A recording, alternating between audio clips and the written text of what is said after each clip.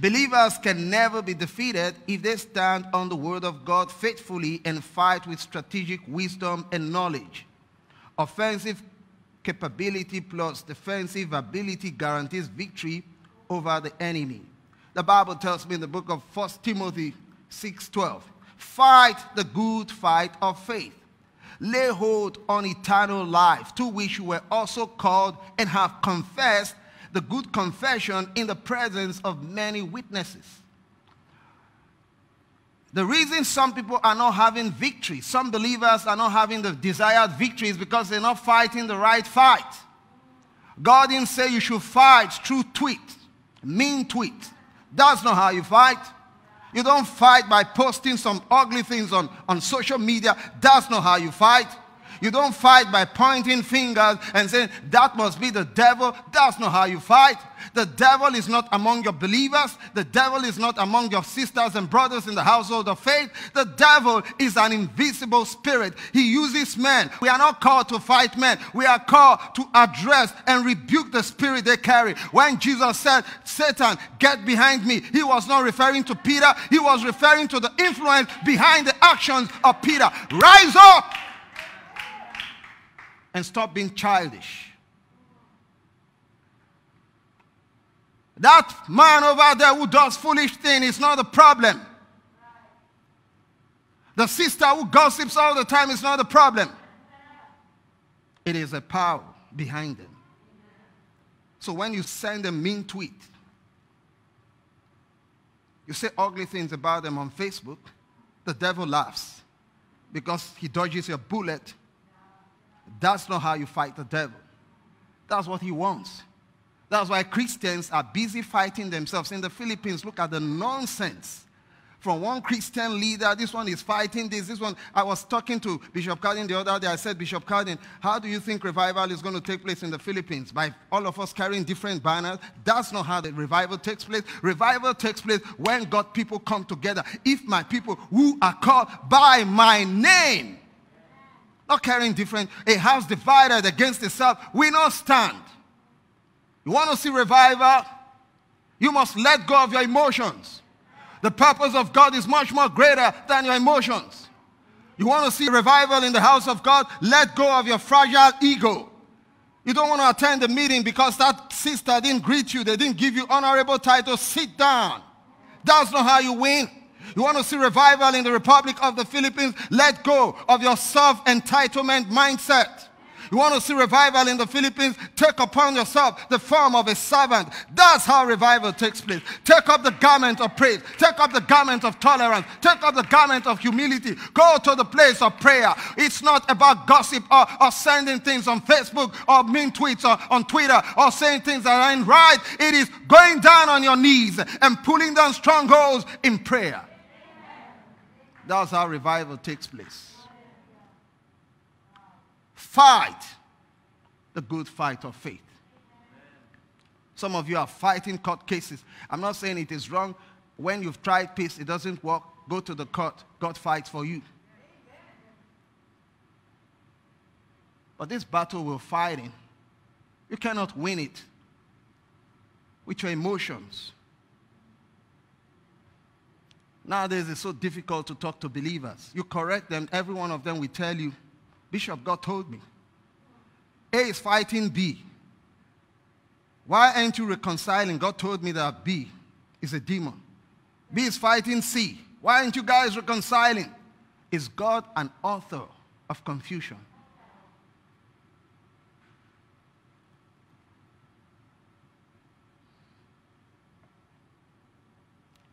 Look at your neighbor. Say, you are not my enemy. You're not my enemy. The devil is. He may use you from time to time, and I may rebuke that, but you're not my enemy. The devil is. Despite all the things we've gone through, the Bible tells me in the book of Romans chapter 8, verse 37, yet in all these things, we are more than conquerors through him who loved us. We ain't standing because we're righteous. We ain't standing because we've done everything right. The Bible tells us that we are more than conquerors in all these things because God loves us. I can stand on the promises of God because I know He loves me. You can stand on the promises of God because you know He loves you. The Bible tells me all things indefinitely we work out for the good of those who love God, who are called according to His purpose. So look at the perfect combination. He loves you and you love Him. That means miracles are going to be endless. All things, we innate in all this, we are more than conquerors. Your business may have been down, but in all these, you are more than a conqueror. Your home may have been wrecked, but in all these, you are coming out stronger, better, and more victorious. Your home, your mind may have been messed up, traumatized by many things, but in all these things, you are not a victim, you are more than a conqueror. A conqueror is the one who fights the battle, but the one who receives the prize is more than the conqueror. Jesus fought the battle so that you can receive the prize. Having spoiled principalities and powers, He made an open show of them. And He gave us victory.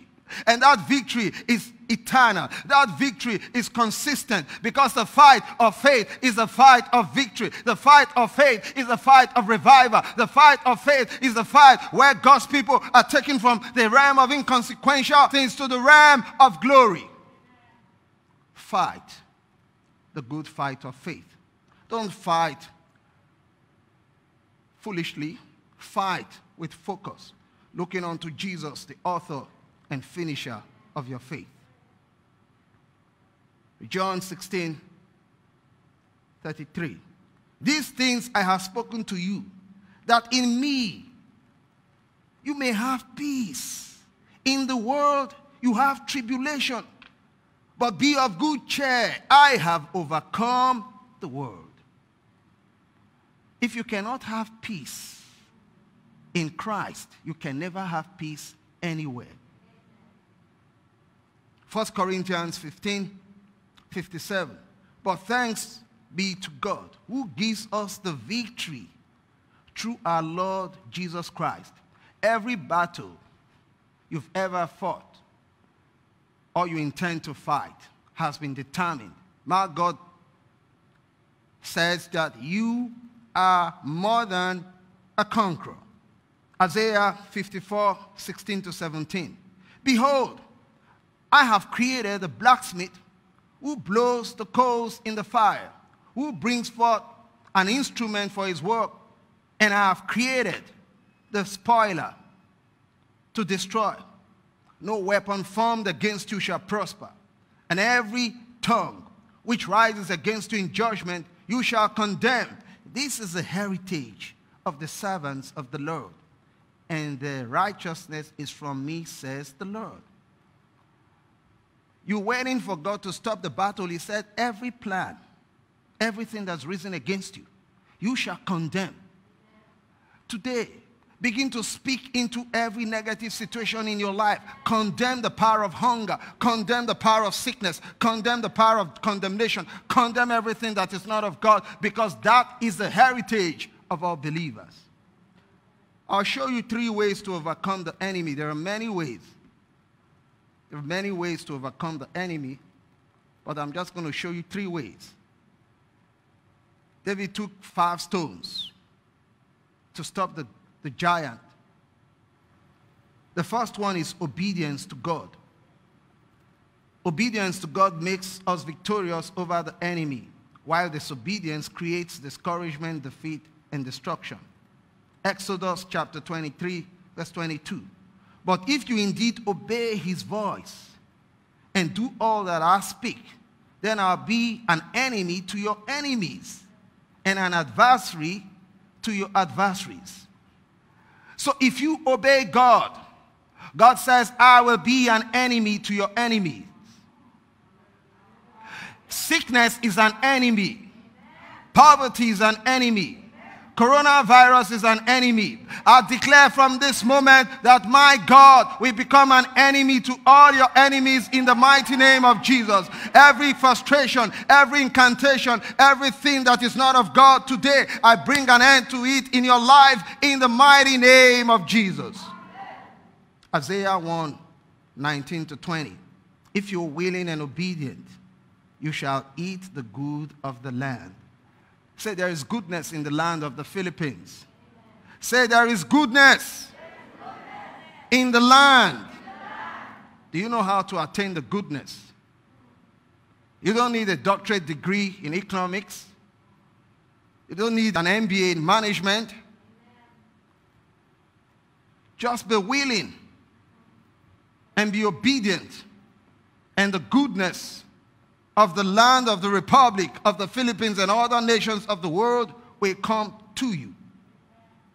If you are willing and obedient, you shall eat the good of the land. But if you refuse and rebel, you shall be devoured by the sword, for the mouth of the Lord has spoken.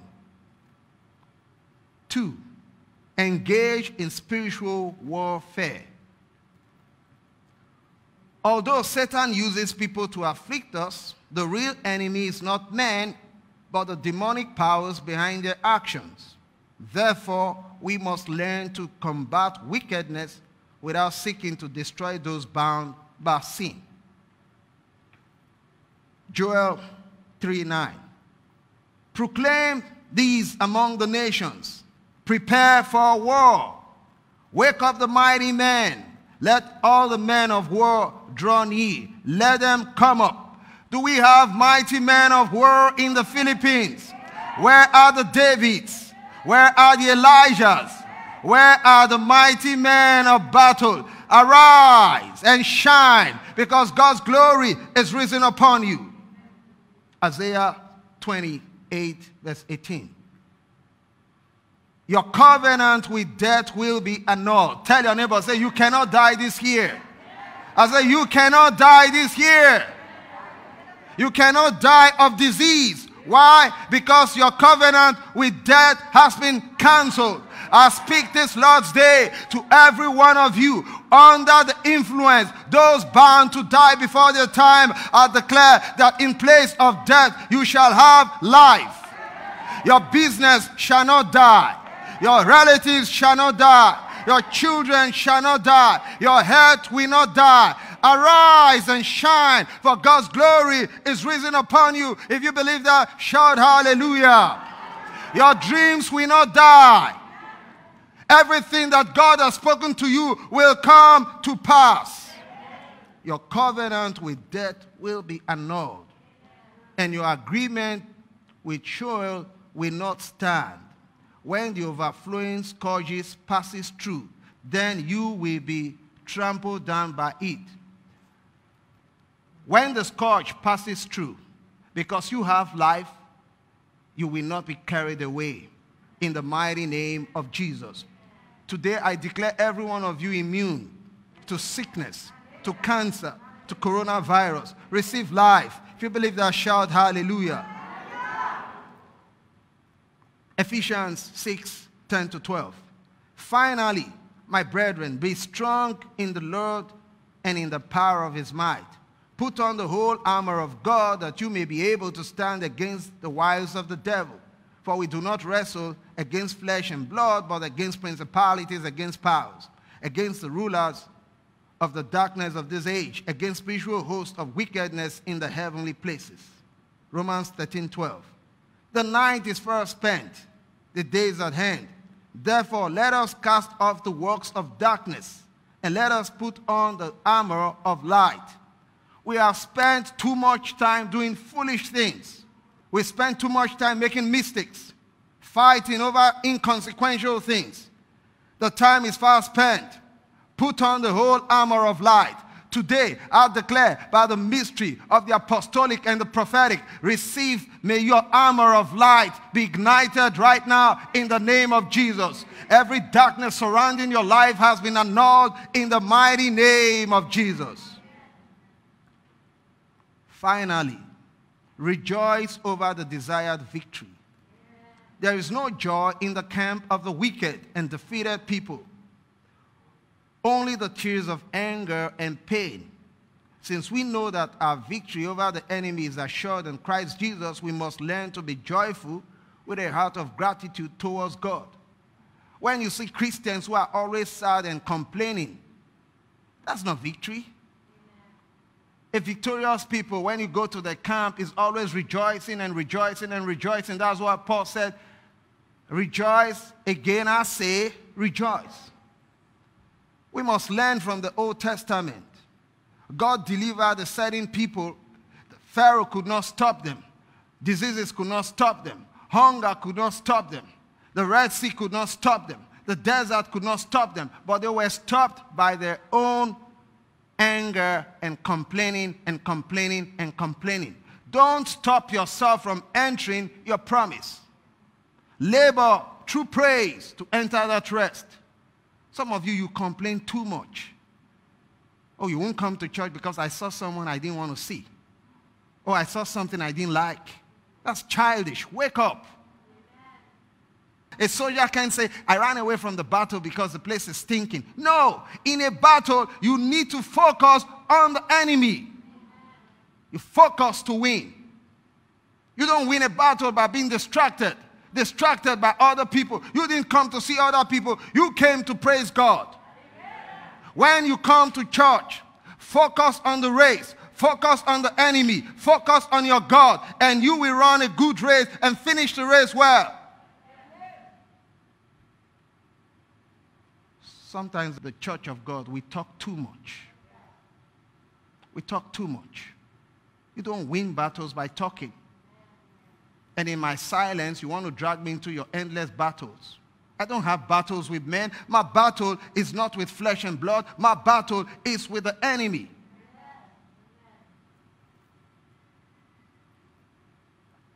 Lawlessness will keep you from coming to church.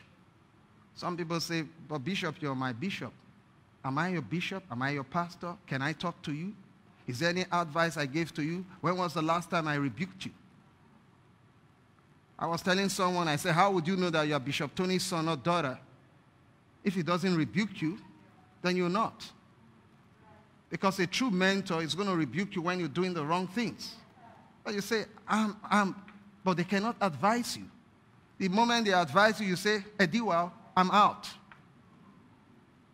That's not how an army behaves. If they tell soldiers who are ready to win, if they say sit down, you sit down. If they say stand up, you stand up. I declare by the Spirit of God that every one of you, the spirit of lawlessness has been erased from your destinies in the mighty name of Jesus. From now on, the spirit of discipline, the spirit of obedience, the spirit of wisdom, the spirit of knowledge will be upon you. Say, I receive it in the mighty name of Jesus. James 1:2. Brethren, count it all joy when you fall into various trials. Say, count it all joy. Because something good is going to come out of the whole thing. Matthew chapter 5 verse 12. Rejoice and be exceedingly glad, for great is your reward in heaven. For so they persecuted the prophets who were before you. Romans 5:3. And not only that, but we also glory in tribulations, knowing that tribulation produces perseverance. Do you glory in tribulation? Thank you for telling me the truth. Because you all were silent. But God says we should glory in tribulation. Only a madman glories in tribulation, but we ain't normal. Because we don't carry the spirit of the world. That is why when they beat Paul and Silas, they didn't complain. In that prison, they went into some dance and they were dancing, and they were dancing and they were dancing and they were praising God and dancing. Then suddenly, you can't be a Christian and be normal to the world. Because those days, as a university student, I'm going to school, and suddenly I drop from the bus, the campus bus, and I begin to dance, and I begin to dance, and I begin to dance. They said, this guy is crazy. I said, yes, I am not crazy. I am simply crazy. When you see what people don't see, they say you are abnormal. What do you see? Don't tell me you see the coronavirus. You ask me, what do I see? I see a great people. I see a glorious people. I see a prosperous people. I see a holy people. We shall overcome. Touch 2, 3 people. Say, you may be stuck in this darkness, but you are coming out. We shall overcome. We are overcomers. We glory in tribulation. Oh my. You want to know how we succeed in life? We glory in tribulation.